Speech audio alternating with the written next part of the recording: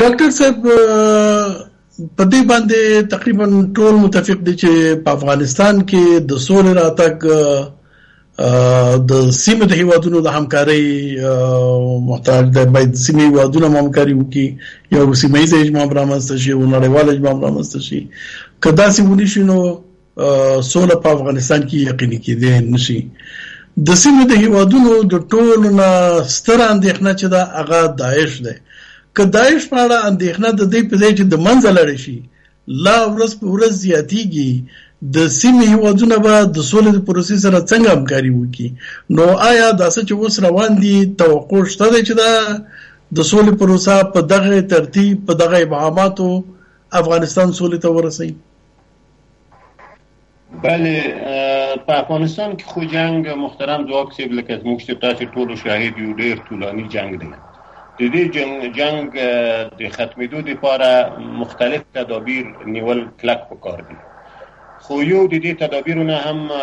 داخلي انګیزه او په افغانانو کې او په افغانستان کې د عسکري مخالفت د بستر استکیدل او لمنځه تلل ده یو هغه ضرورت چې هر اړخیز تفکر په باندې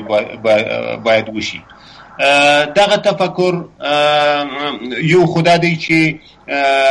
افغانان ټول په دې شي چې موږ یو اسلامي نظام غواړو او د بهرنیانو د وجود نه اطرف بناء هر نوع دینی انګیزه او اسلامي انګیزه چې دلته د جنگ لپاره وي د هغې د منځه وړلو لپاره باید تلاش وشي، او هر نوع د فهم په انداز کې د یو معتدل فهم چې افغانان یو بل سره ومني او دلته د اسلامي نظام په چوکاټ کې یو داسې قوي نظام جوړ کړي چې هغه هر نوع عسکري مخالفت دلته د هغې په مقابله کې راایجاد نشي. دا په داخلي انداز کې د دې لپاره تدبیر او تفکر په کلک شکل سره پکار دی. طالب ته هم پکار ده چې په دې حصه کې متوجه وي، نورو اطرافو ته هم پکار ده، او حتی پیغام هم په داسې شکل سره وي چې هغه جنګیالي د طالب چې دي هغه کله چې سولې ته راځي د طالب سره ټول هغه جنګیالي سولې ته راشي، هیڅ نوع داسې عوامل ایجاد نشي چې د دوی ځینې جنګیالي په مختلفو انګیزو په اساس باندې بیا جنګ ته ادامه ورکړي او هغوی خپل رنګ بدل کړي. یو خدا رنګه تلاش دی. دوم تلاش چې دا دی هغه هم د بهرنیانو ته هم د منطقې په سطح دی، ته هم د نړۍ په سطح باندې. د نړۍ په سطح باندې بستر په افغانستان کې د نیابتي جګړې دپاره د هغې د منځه وړلو دپاره تلاش پکار دی. یو خو دا ډیپلوماسي پکار ده، هم افغان ډیپلوماتانو ته پکار ده او هم طالب ته پکار ده، هم نور ځینې کسان که د خبرې یا هم د نوشتې د لارې چې د افغانستان کې منفعت د سیمې د هیوادونو د منفعت سره کلک وتړي. دا کلک تړل په دې معنا چې د دوی ټول سیاست جوړونکي په دې قانع وي چې په افغانستان کې مسلح حرکتونه تمویلول دا د دوی په ګټه باندې نه دي، او بلکې خبر دا چې د نړۍ په سطح باندې هم داسې لابي کول چې په افغانستان کې نیابتي جګړه جوړېدل او د جنگ د لارې رقیبانو ته شکست ورکول او دلته جنگ په لاره اچول د استراتیژیکو منافعو د ساتلو په خاطر باندې چې په امریکا کې دا بستر د منځه لاړ شي چې هغوی په نړۍ کې دغسې کارونه وکړي. زه فکر کوم چې دا خبره ممکنه ده او ډېر سیاست جوړونکي ته چې دا یو غیر اخلاقي عمل دی، اگر چې سیاست کې اخلاق نشته، خو بیا هم په امریکا کې ډېر خلک د حقوق بشر او د سیاست او د اخلاقو ترمنځ د تړاو او د پیوند د جوړولو خلک هم شته چې د افریقا په سیاست کې مؤثر دي. په دې انداز باندې لابي جوړېدل کول د افغانانو دپاره کلک پکار دي چې دا رنګه سیاست ونه لوبول شي. زه فکر کوم دا هغه شی دی چې افغانان باید په دې هکله فعال شي، ځکه چې موږ د دې جنګ نه موږ افغانان متاثر کیږو. موږ باید هر هغه څوک چې افغانستان کې د جنګ څخه منافع لري هغه باید افغانان باید فعال شي، هغه ضعیف کړو. بله، لیکن اوس خو دغه ابهامات چې دي دغه د شرقي ترکستان جنګیالي دلته په افغانستان کې شته په زرهاو شمېر باندې، د نور دنیا خارجي جنګیالي دلته شته په افغانستان کې، د هغې په اړه هېڅ وضاحت نشته دی چې هغه څه شول، چېرته لاړل، څه قصه ده.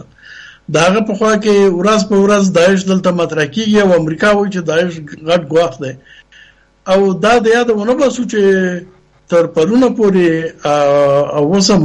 د سیمې هیوادونه امریکا او د افغانستان حکومت په دې تورنۍ چې د داعش ملاتړ کوي، نو دې وضعیت سره خو به د سیمې هیوادونه همکاري نه کوي کنه، نو څنګه به دا پروسه پر مخ لاړ شي؟ زه فکر کوم چې دا مسله خو ډیر کله کله خو د دنیا په سیاست کې داسې خبرې هم کېږي، داسې تبلیغات وي،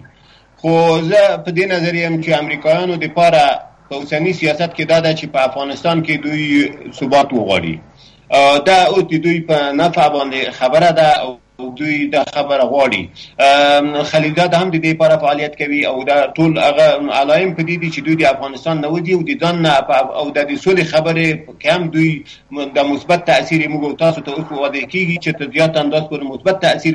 موږ په همدې مثبت لاره باندې لاړ شو او د افغانانو لپاره پکار دي چې منفي تفکر ته زیات انداز پورې پریږدي، په مثبت تفکر باندې لاړ شي. دوی امریکا سیاستوالو ته هم د قناعت ورکړي چې په افغانستان کې د سولې لارې تاسو کولی شئ چې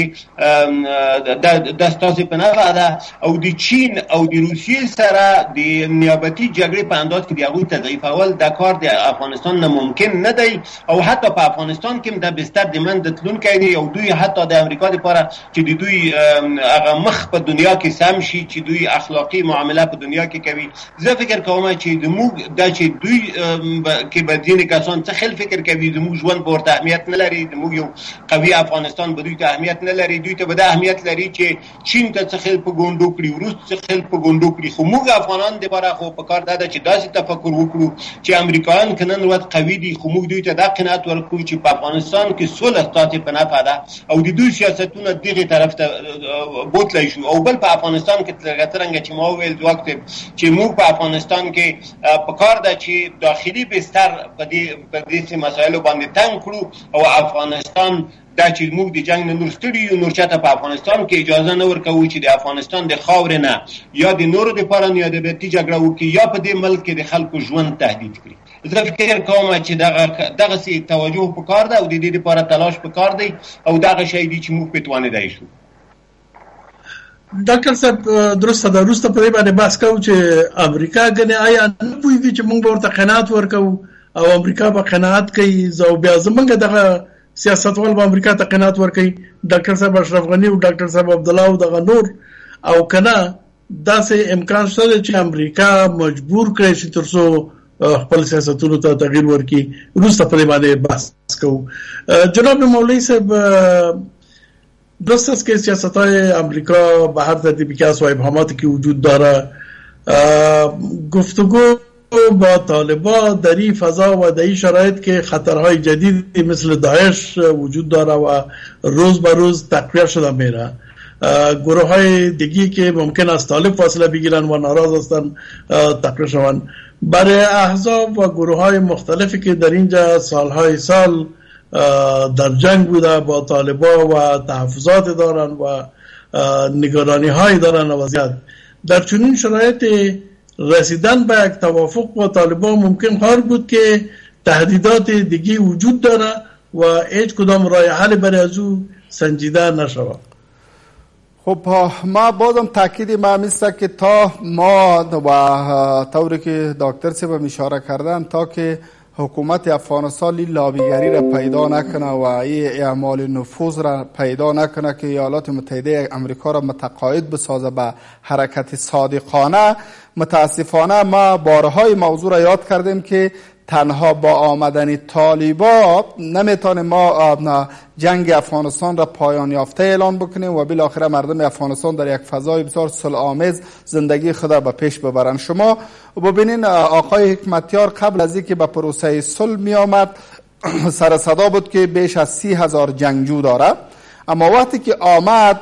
یک مقدار امکانات زیادی دولتی هم در اختیارش قرار گرفت و متاسفانه در خطوط جنگ و در میدانهای جنگ جزئی ترین کاهشی پیدا نشد و هیچ تغییر مثبتی به طرف خوبی در ارتباط با صلح و مسائل آرامش امنیت در افغانستان ایجاد نشد. و حال هم که ما ابهاماتی را که در پروسه صلح میبینم در ارتباط با جنگجویان خارجی و در ارتباط با شکلگیری یک تعداد حلقات دیگر برای تداوم جنگ، متاسفانه آمدن طالبان هم یک تعداد مهره های سوخته ای که اونا آلی از جنگ برآمدن و از جنگ خسته شدن، آلی در شهرهای بسیار مرفه زندگی میکنن، اونا واقعا که از کوه و بیابان افغانستان آلی خسته شدن، اونا شاید به خاطر یک مقدار امتیازگیری بیایند در پروسه صلح، اما آنچه که واقعیت هست و آنچه که هدف اساسی و اصلی برای مردم افغانستان که ختم جنگ و آغاز صلح و آرامش در افغانستان، این آرزو و این آرمان به دست نمی آید. به این اساس و باز هم ما ایرا تاکید میکنم که حتی جنگ نه تنها که جمع می شود، بلکه جنگ در خانه خانه قریه قریه افغانستان تید و پراگنده می شود. به این اساس تاکید ما همی است که اول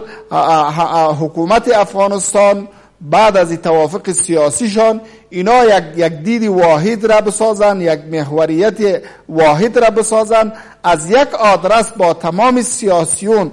یک صدا بلند بکنن تا این ابهاماتی که در ارتباط با پروسه صلح دیده می شود و متاسفانه که همه شهروندان افغانستان نگرانی از یک جنگ نیابتی دیگر زیر عنوان داعش دارند، این نگرانی ها را از همکارای بین المللیشان باید تعهد را داشته باشند که دیگر سیاست های منفی که در ارتباط با رقبای سیاسی و منطقوی خود از قبیل چین، ایران و روسیه و دیگر کشورها دارند او را کنار بگذارند. دیگر مردم افغانستانی 4 دهه بسیار بدبختی ها را دید و هیچ خانه افغان نیست که ده غم در او تکرار نشده باشه. به این اساس مهم ای است که اول سیاسیون افغانستان همکاری بین المللی خود ایالات متحده امریکا را متقاعد بسازند تا ابهاماتی که در پروسه صلح هست و حتی او ضمایم سری که در پروتکل و در توافقنامه سیاسی که میان اونها و طالبان هست باید همه از اینا را مرفوع بسازن و واضح بسازن که امریکا برای افغانها راست میگه، امریکا برای حکومت افغانستان راست میگه. باز در این شکی نیست که احزاب مختلف، سیاسیون مختلف، چهره های مختلف اینا در اطراف یک میز جمع میشوند و با یک دید واحد به خاطر حل بحران افغانستان حرکت میکنن. در غیر از اگر ابهامات چنینی ادامه پیدا بکنه، تا شما دیدین 1-2 روز قبل تعداد زندانیای به نام حزب اسلامی آزاد میشوند، اما اونا میگن که ما به حزب اسلامی ارتباط نداریم، ما مربوط به طالبان هستیم و تعداد اونجا در داخل زندان هستن. میگن از پیششان سوال میشه که شما به میدانهای جنگ میرین یا به خانه هاشان؟ میگن ما منتظر هدایت رهبری سیم، اگر به ما هدایت بدن امیال خانه ما نمیریم، میریم به میدان جنگ. چنین نگرانه های هست و حکومت افغانستان اگر به اعتنا بگذره از پلوی قضایا و نادیده بگیره این قضایا را و همکارای بین المللی خود را در ارتباط با قضیه صلح افغانستان توضیح درست از اونا نگیره و درست متقاعد نسازه، متاسفانه که هم احزاب و گروه های در افغانستان هستند که اونا یک سلسله منافع خود را باز در تداوم جنگ میبینن و هم گروه هایی که عملا در میدان جنگ هستند اونا یک آمادگی جدید با یک انرژی جدید برای تداوم جنگ میگیرن. اگر حکومت افغانستان بتانه که چیزی که شما گفتین نور عملی بسازه و یک هماهنگی را به وجود بیاره و همه را به یک محور جمع کنن، خب گپ بسیار خوب، بسیار عالی. لیکن تجربه که تا امروز ما داریم آیا هیچ چیز ممکن است و یا نه؟ اگر ممکن نباشه و یا حکومت اراده از این نداشته باشه، پس احزاب سیاسی، تنظیم ها و مردم افغانستان باید چی کنن؟ چون این مسئله سرنوشت افغانستان است. اگر حکومت غفلت میکنه، وظیفه مردم چیست؟ وظیفه احزاب و مکلفیت احزاب و سازمان ها و تنظیم ها مردم افغانستان چیست؟ چی میتونن و چی باید بکنن؟ خب اگرچه خیلی موضوعی را که ما یاد کردیم، بارهایی را گفته میرم، ما به عنوان یک رویا یاد کردیم از مدیریت و اراده‌ای که حکومت افغانستان داره،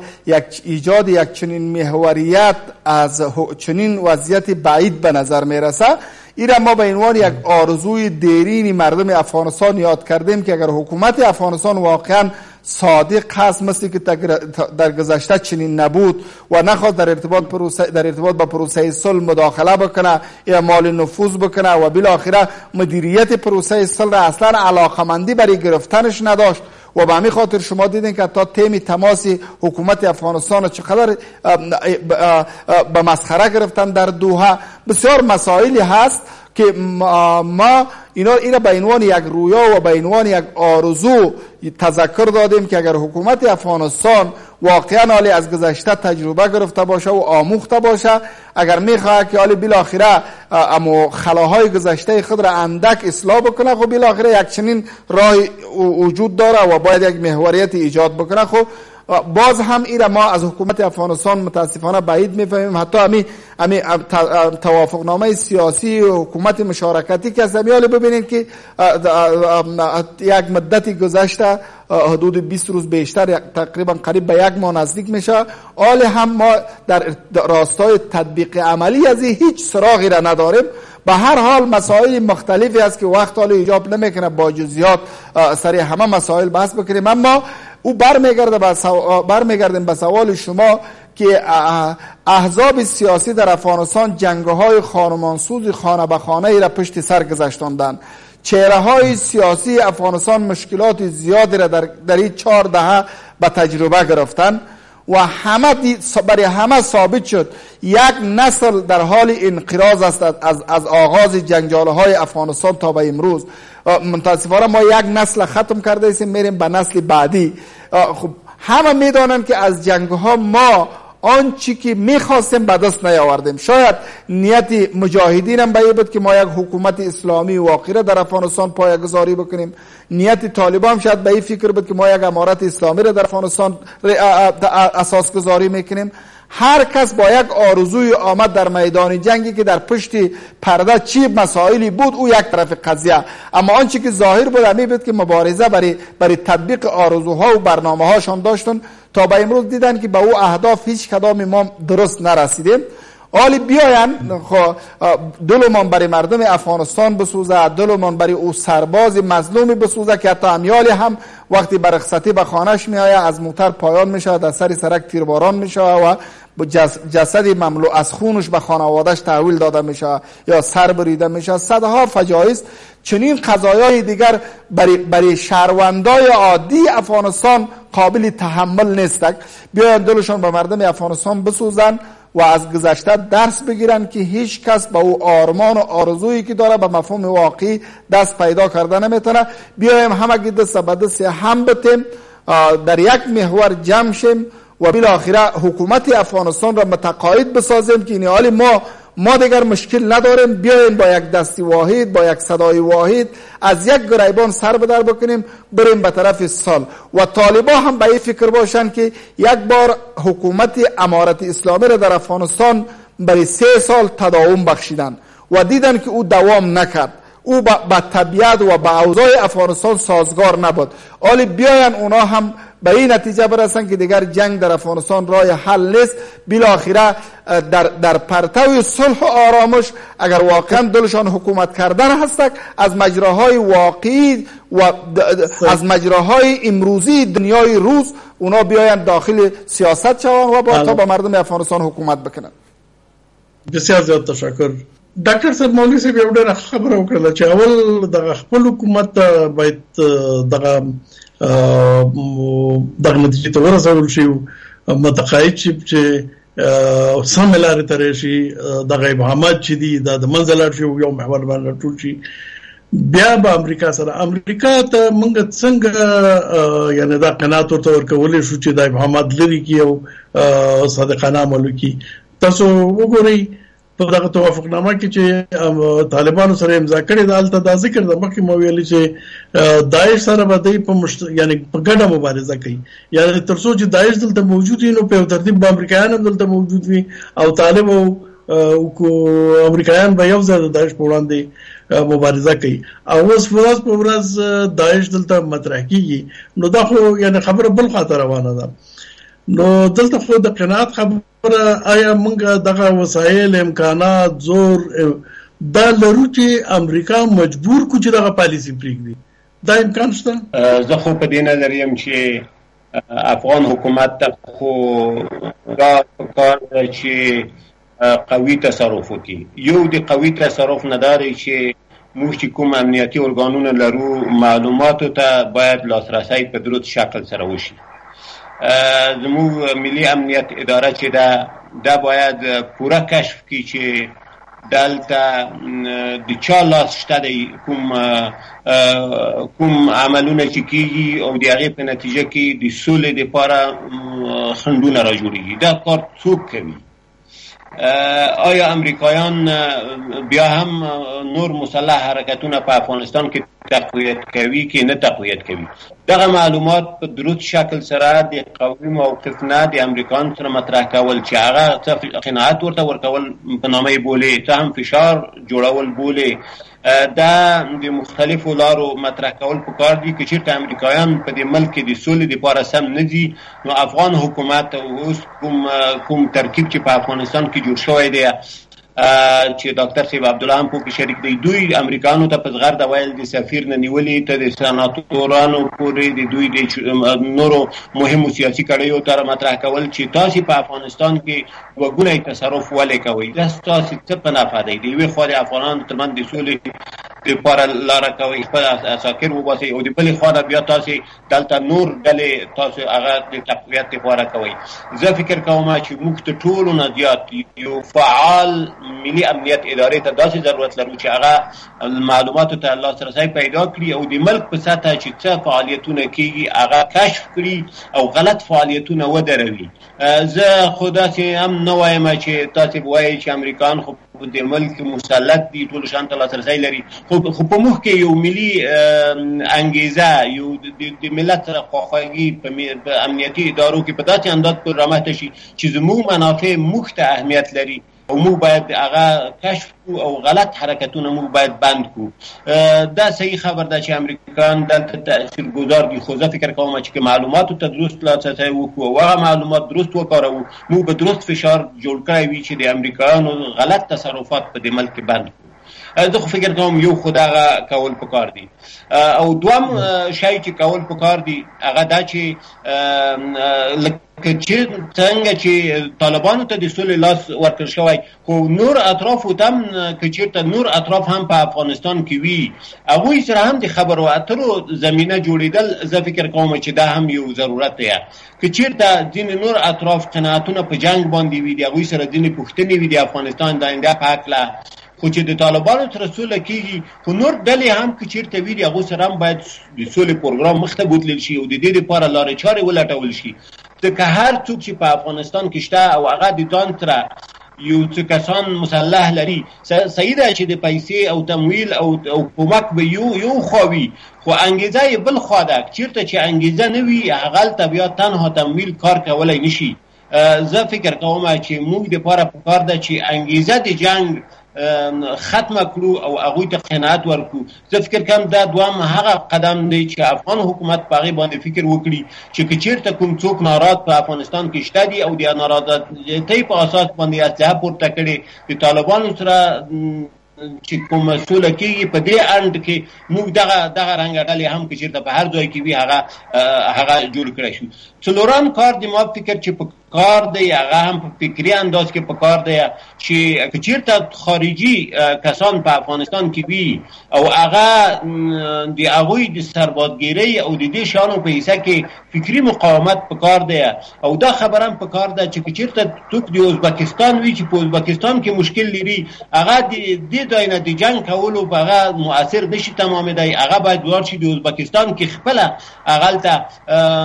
خپله نظریه مطرح کړي او هغلته د خپل حکومت سره خپل مشکلات او د خپل ملت سره دا خبره په مغو ځای کې مطرح کول پکار دي. د افغانستان کې د دوی وجود او دلته سربازګیري د دوی هغو اهدافو ته که چېرته کوم تغییر په خپلو ملکونو کې غواړي هلته مفید واقع کېدی نشي. زه فکر کوم چې په دې رنګه فکري او قناعتي خپل مبارزه هم د افغانانو لپاره پکار ده ترڅو هر بستر د سربازګرۍ هغه دلته په قناعتي شکل سره ترتیب کړی شي. زه خو د دې امید لرم چې که موږ درست تصرف وکړو، په دې ولس باندې موږ زړه وخوږ شي، موږ به د هر شي دپاره داسې یو تدبیر جوړ کړو چې موږ افغانستان په امن کړو او افغانستان اسلامي او افغانستان آزاد او داسې یو افغانستان ولرو چې د هغو په مقابله کې بیا څوک نه وسله راپورته کړي او هغه د افغانستان د خاورې په هر ګوټ ګوټ باندې کلک حاکمیت ولري او هیڅ بهرنی او د ما امید دا دی چې د دې سولې په نتیجه کې په افغانستان کې داسې امنیتي اداره هم رامنځته شي چې هغه هر نوع پټ غلط کارونه چې د ملک سطح باندې کېږي هغه کشف کړي او هغه د قانون منګولو ته وسپارېږي. زما خو امید دا دی چې موږ د هرې بهرنۍ ادارې تسلط په امنیتي معلوماتو باندې ختم کړو. دا زموږ غږ دی، د امنیتي چارواکو باندې هم د غږ دی چې دوی د خپل ملي اسرار د نورو ملکونو په لاس کې څوک نه پرېږدي، نور ملکونه یې نه پرېږدي. موږ افغانانو ته هم پکار ده، صحیح ده چې امریکایان دلته کومک کوي، نور خلک کوي، خو اما زموږ ملي اسرار هغه باید سر پاتې شي او موږ باید د خپل ملي منافعونه په دې چوکاټ کې حمایت وکړو. مننه کوم مدن ډاکټر صاحب، سلامت اوسئ. ګران لیدونکو تاسو نه هم مننه تر اوسه پورې موږ سره وئ. راتلونکي بحث پورې په خدای سپارو. الله مو مل.